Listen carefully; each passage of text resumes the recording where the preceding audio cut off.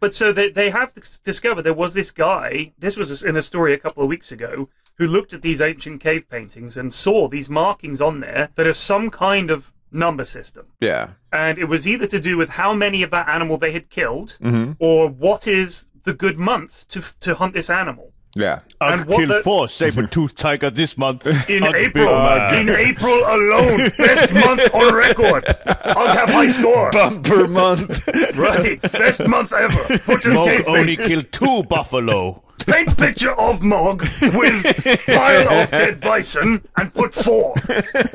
Mog kill 4 in month 4. Job done.